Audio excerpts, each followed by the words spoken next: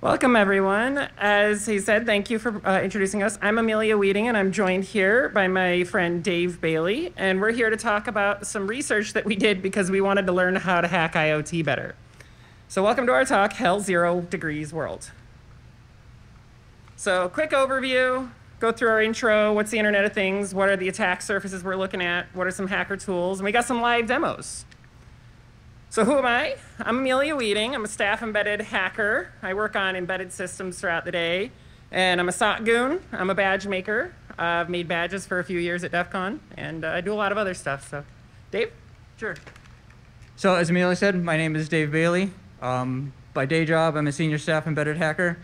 I volunteer at various events around the Des Moines area, and I've also worked on a couple badges as well. If you're familiar with the Picoduct project, that's my project. So Amelia, what's the Internet of Things?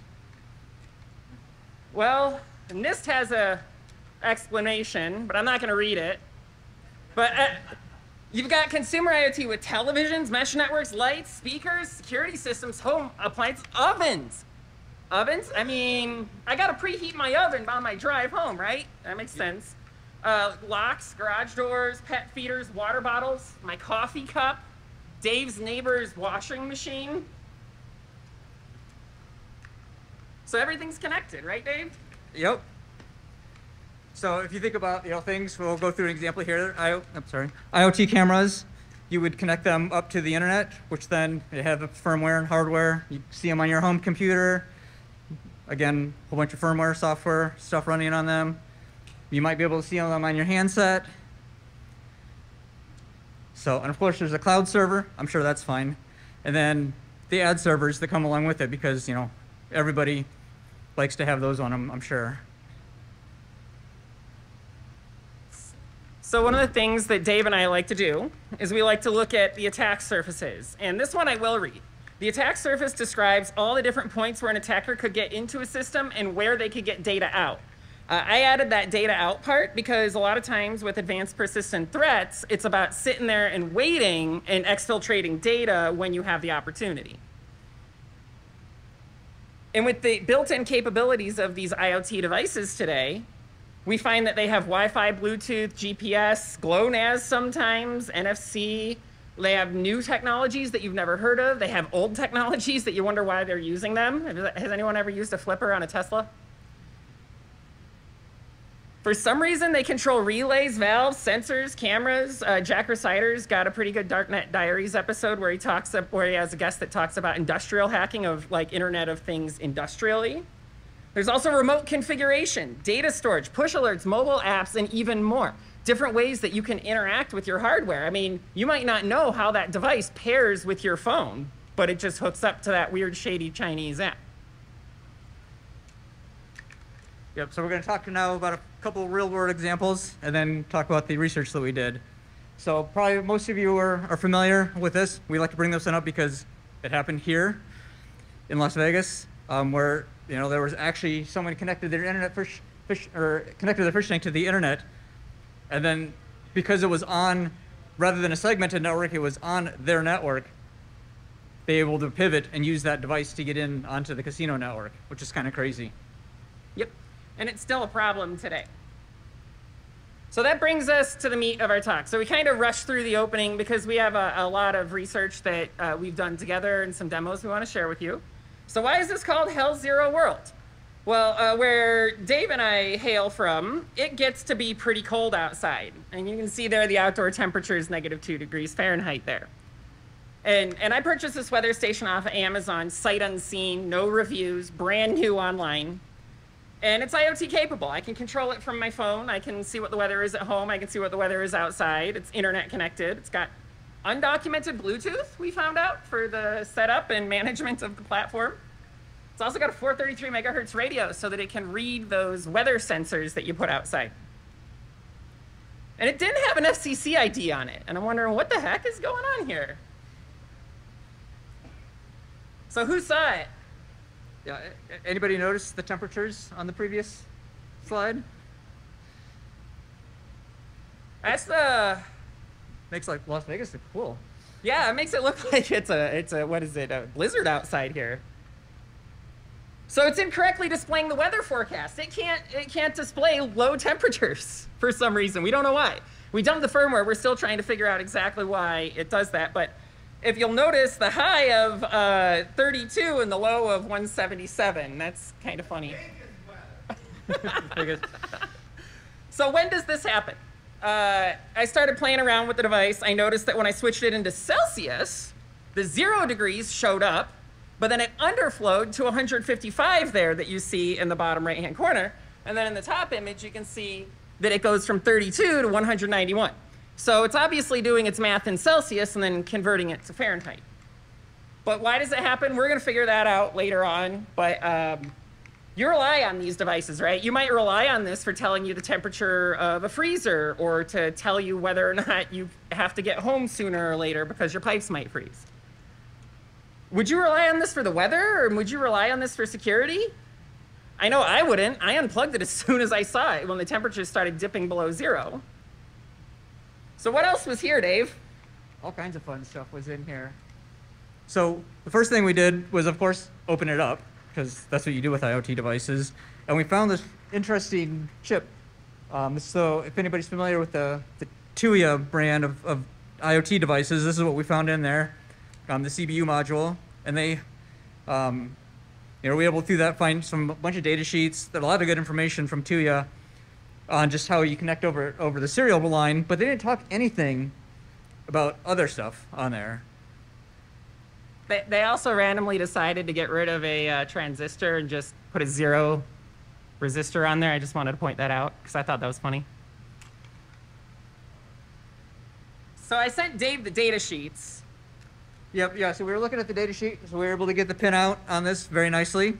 Thank you, Tuya. They talked a little bit, again, about their protocol over the serial port, so we could start reading a little bit of data, what was coming in and out of it. Still didn't make a lot of sense yet on it. But we did find a few other projects related to some Tuya things and said, interesting. Well, why did we look at the port, Dave? So we, of course, nmapped it because it's a network connected device, so of course you do that. And we found this port, undocumented port on 6668. No idea what's going on that port. Like I said, they're looking through online stuff. There's a handful of people looking at potentially what's in that port, but nothing about weather stations on any of that research, so it's kind of interesting. Yep. And that is a typo. It does say 6888 because when I took the screenshot, I was trying other ports on other Tuya devices to try and figure it out, and that's just the screenshot that made it in here. So at this point, we had enough data for me to break out the tools on my workbench. We used that pinout that we identified to see that there was a UART0 and a UART1. And on UART1, it was just spitting out all sorts of text. Just plain text, debugging messages while it's booting up. I mean, to the point where we even found some what we later found out were secrets in there. We soldered the jumpers of the UART serial pins because I didn't have my PC byte kit yet. And honestly, it's nice to have the wires on it because even to this day, we can still control it over the UART. We utilized the flipper FTDI. I found that the grounding on the flipper was a lot more stable than it was on the TiGuard, but they did both work. And I did use an open source tool called BK7231 Tools to dump the firmware. And it successfully pulled the firmware really easily. And so, turns out you can get x-rays. We were trying to figure out what was going on with the LCD controller on it, and unfortunately our x-ray tech missed that one chip that we wanted. But we thought we would share some of the pictures we got, because my soldering job is actually the one on the top that looks nice. The one that came out of the factories are the ones on the bottom there. So, and there's actually some of those wires are just traces under the board that they just said, hey, screw doing an air wire, let's just auto-connect it. And then over in the bottom right, that's the 433 megahertz transceiver that can send and receive data. And up here you can see kind of how the wires were connected when we opened the board, because these were our wires. They pulled a couple of the wires off when they were doing the x-rays. But yeah, you can see where our wires are and where their wires are and how much nicer ours are. And then even the traces under the board, that was pretty cool to see. So then we dumped the firmware. And Dave goes, hey, Amelia, can I have a copy of that firmware? And so I say, sure, Dave, you can have a copy of that firmware. And Dave says, hey, Amelia, I know your Wi-Fi password now, because they managed in this. So this is from the firmware dump. They actually dump a JSON file that has a bunch of information about the firmware on there, but it also persistently stores things like the Wi-Fi SSID and password. Now, they're not plain text, but that's just base64 encoding. So, which is pretty obvious if you look at it on the password field. The double equals is like, that's immediately how I told Amelia how I found it, is because it's like double equals kind of gives it away as padding in base64. So it's very much like, oh, hey, I know your password, and she's like, really? Uh-huh. And now my IoT network is called fake news. So we took the binaries that came out, we dumped them using binwalk, figured out what was there, and started going through Ghidra with it. One of the fun adventures I had here was a block of IP addresses that I found. I'm not sharing them right now because I don't want to dox any of the providers. But we found several major providers' IP address blocks that allowed us to have direct access to the web servers of over 1,000 different customers of that cloud provider, to the point where I even found like a CMDB in there by just scanning 0/24 on an Nmap. It was pretty trivial to find this stuff. And then, of course, we found our passwords in there. We found keys for connecting up to the service. And more importantly, we found the keys encoded in an interesting AES style that Dave's going to explain in a second, that allowed us to gain some more access to the device. So that's the dump of that binwalk there. So Dave says, go ahead and netcat to the port. Yeah, so of course, open port, what do? You connect with netcat first thing just to see what's in there. Also, we noticed that the data's coming back in an interesting format. So it's like, So we end up actually dumping it through some other things and determined that it's actually just some ASCII data coming back. And again, if you think back a few slides where they were talking about the Tuya stuff, they had some. Well, you don't need to go back to it; it's way far back. But I can get to it. But they had some. This one, it was that one, where they talk about these header blocks in there. So the 55AA, they're like, oh, that's interesting because we saw that right in the slides that were in the data that we were seeing over the network. And it's like, I wonder if that's similar to the data that we're seeing. And it was, but it wasn't the same because the data on the serial port was kind of encapsulated, but this was actually a little bit encrypted. And so we actually had to go and try and find those keys to try and figure out how to decrypt the main block of this protocol. But as you can see in there, we managed to find the keys and decrypt it. And as Amelia said, what was really interesting when they dumped the keys, in that JSON file that we showed you, one of the things in there that we didn't dump out in our slides here is the local key that they used to encrypt this data. But if you look at it, you're thinking, okay, they're using AES. We found that in the code. They're using AES 128. Of course, they're using ECB mode because, well, whatever. But we were looking at it, and it's like, but there's only 8 bytes worth of data of key. So what do? Do they pad it? How do they generate the AES key? No, actually what they did is that they have an 8-byte AES key that then they take the ASCII for each character in the 8 bytes, and that's your 16-byte key. So. And then that led to him giving me the proof of concept to write a console that allows us to just send messages to the device. So we just tell it what IP address it is. We tell it what kind of command we want to send to the device. We hit enter, and you can see here I'm changing it from Celsius to Fahrenheit from my VS Code terminal. And then it turns out if you go and you take that and extrapolate the data bytes versus the control bytes, we figured out what was the alarm, what was the clock. We started figuring out what was the temperature. And then I figured out a way to fuzz it. So we ended up fuzzing it. And as we were fuzzing it, I started getting alerts on my phone. And then the next week, Dave was fuzzing it from his house, and I was getting alerts on my phone. So every time you see the HH there, or the LL, that's literally sending an IoT alert to my cell phone. And then you see there, completely turned off the backlight. At one point, the thing started screeching uncontrollably. Just like, it just sounded like a banshee, like it knew that I had touched it in a bad way. Yep.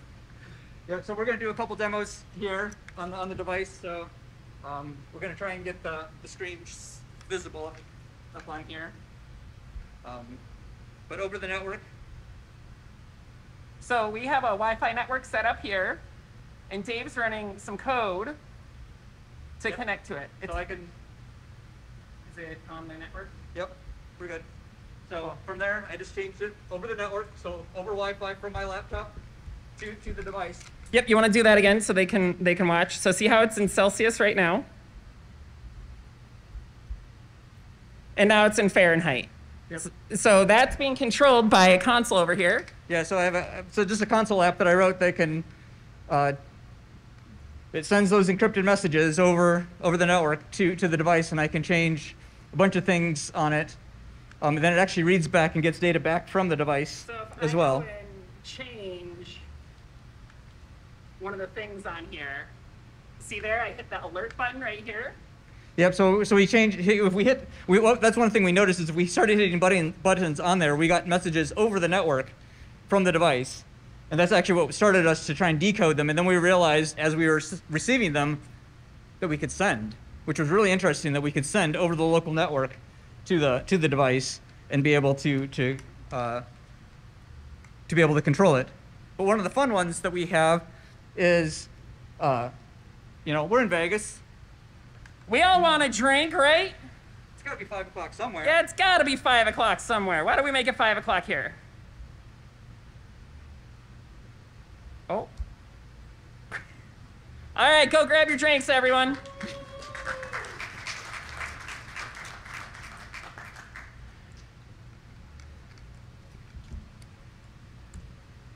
And so now that you're scared of the IoT, we got some recommendations for you.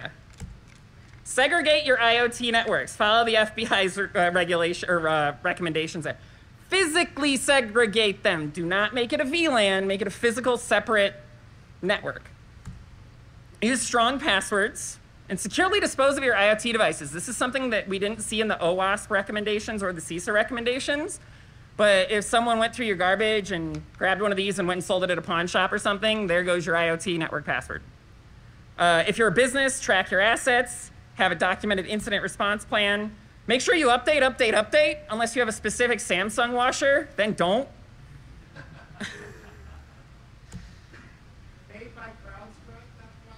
No. So what's next? Yeah, so we're going to continue to try and reverse engineer on this. We're still trying to figure out if we can dump the keys without actually having to solder into it. But this GitHub link is our code that we have so far on being able to talk to this Tuya device. We think it should work on other ones as well, but definitely on these weather stations. That's what we've tested it on so far. And then we're going to keep working to see, like I said, other Tuya devices. And we're just going to keep having fun with this device. And that's my cat, Nicola.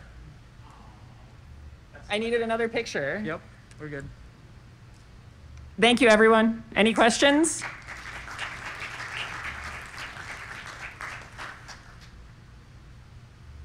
Thank you. Great talk.